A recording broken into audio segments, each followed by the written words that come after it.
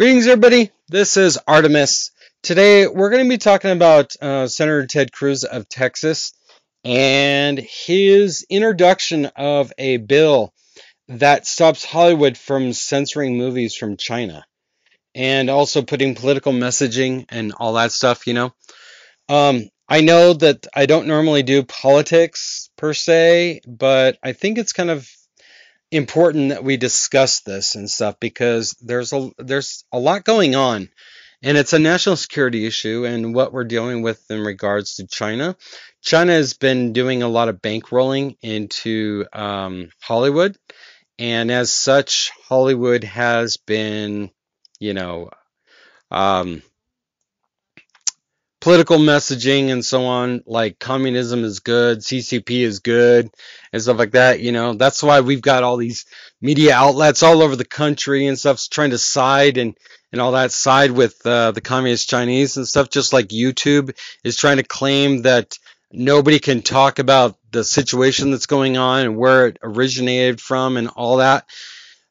And they'll take down videos from complete experts in the field and stuff like that. Like a few days ago, they took down a video from two doctors and stuff like that were explaining the situation and all that stuff because they said that it was false information. But yet the WHO, the World Health Organization, has credibility, and that's the only credibility that'll be allowed on YouTube. And yet they've been found to be lying about this situation that we're in, where it originated from, where it came from, what it is and what it's not, and carrying the waters of the CCP. So Ted Cruz stated he will introduce legislation cutting off Defense Department assistance for U.S. movie studios that permit China to censor the content. And so if you don't already know, Hollywood, whenever they do any type of military movies or TV shows or anything, they're trying to get a military perspective that's going to be accurate. And as such, the DoD in the U.S. Provides information and technical expertise and stuff like that to make sure things get done correctly and stuff like that. Inadvertently, it could potentially also show tactics too as well to the CCP. Yeah, I know. Granted, yeah, they're trying to show things in China or in Hollywood and stuff like that to accurate predict, stuff with regards to military action and procedures and stuff like that. Now that it's hard to get that information, of course. So especially if it's Hillary Clinton's server and stuff sitting in a closet, So. It goes on further. It says, it is common for major Hollywood films, like I stated, to work with the Pentagon in order to use Defense Department assets such as jets, tanks, Navy bases. Cruz legislation prohibits the DoD from providing access to such assets to U.S. studios that censor films for screening in the communist nation. Far too long, Hollywood has been complicit in Hollywood censorship and propaganda in the name of bigger profits. The Script Act will serve as a wake-up call by forcing Hollywood studios to choose between the assistance they need from the American government and dollars they want from China. I think this goes. I don't think it goes far enough and stuff like that. If a lot of people didn't know, too, Hollywood has been infiltrated throughout history by the communist Russians during the Soviet Union and the Cold War between the United States and Russia and stuff. And it also during the rise of the Yahtzee of Hitler and all of that and stuff. Hollywood was very anti-Jew, very anti-Semitic. And as such, they would run propaganda for the Yahtzees, and as such, it was very weird situation and stuff. It's a very complicated time that I just don't want to get into. It's very, very hard to really get into it. Another situation too. there's a new movie coming out. Well, not a new movie, but it's a sequel to Top Gun. And if you don't already know, in the first Top Gun, Maverick has a jacket, and it's got a patch from Taiwan. And as such, for the new movie Maverick, they have removed that and stuff. And I don't know if it's a big deal for you, but this whole idea that Taiwan is part of China is just ridiculous. This is just like the South,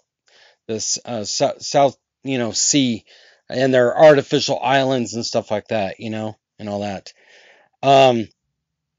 So that's just another means of censorship, you know what I'm saying, and all that. It's just, I think that these companies in the United States, and this goes for like Google, Facebook, Twitter, they all operate under the First Amendment. Okay, yes, they're a private corporation, but they also have the privilege of operating because the U.S. government allows them to, which allows them to do so under the First Amendment. But yet they want to censor you, or they want to censor certain things and all that, So just think about that, because I don't care that they're a company.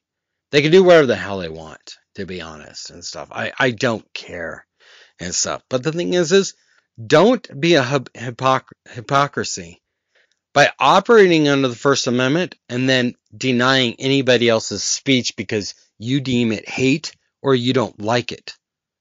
Under the U.S. Constitution, under several Supreme Court cases, hate speech, and no matter what type of speech it is still free speech.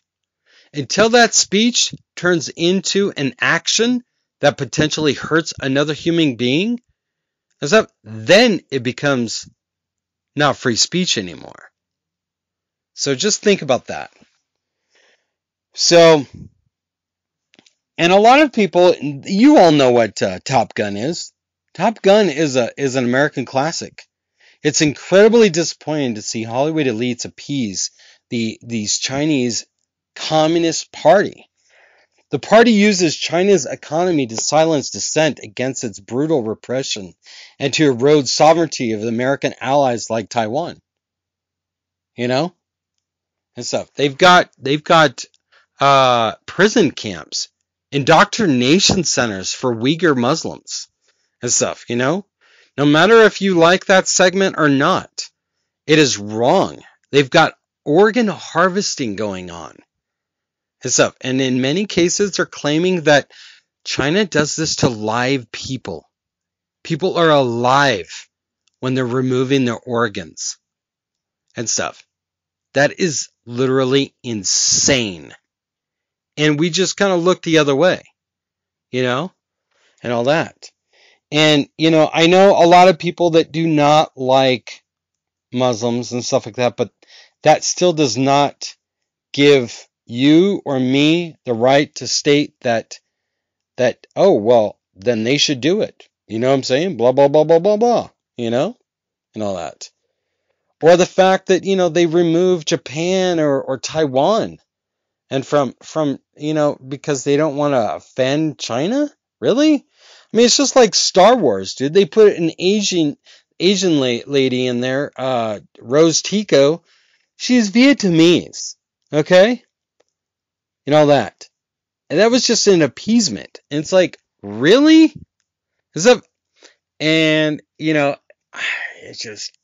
just drives me nuts. It's like, are you kidding me? You know what I'm saying? That's up. If China is so bent and stuff on a Hollywood type and stuff, look at India.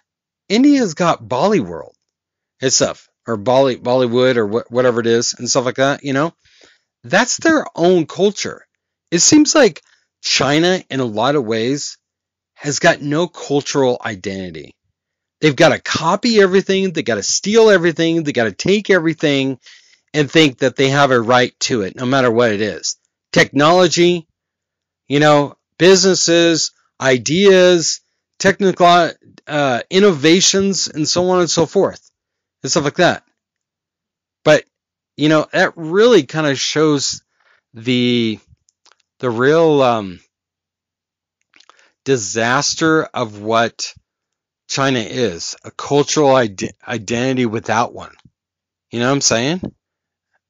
And all that, and they think that, they can go about what they're doing and all that because all it is propaganda. It's all it is. That's it. They think, and this is what people call in national security circles soft power. And it's smart. But with what happened and what they potentially accidentally released into the world, of what we're dealing with and stuff like that, all that soft power is going to go away now. And all that. Because the Chinese and the CCP need to be held accountable. So I'm going to wrap this up. I'm at the 11-minute mark and all that. I am sorry that I had to make this video. But I think it's important. And I think we really, really need to rethink all of our nations, how we do supply and demand and stuff. I think we all need to move away from whatever is Chinese. I don't say this against the Chinese people, because the Chinese people are innocent in all of this. And they're proud people, like any nation is around the world. But it's their government that's the problem. It's the Communist Party that is the problem. So I'm going to leave you with that. I want you to share, subscribe, like. Let me know your thoughts below. I'm kind of curious what you think about this segment and all that. So have a good one, and I will talk to you in the next video. Bye.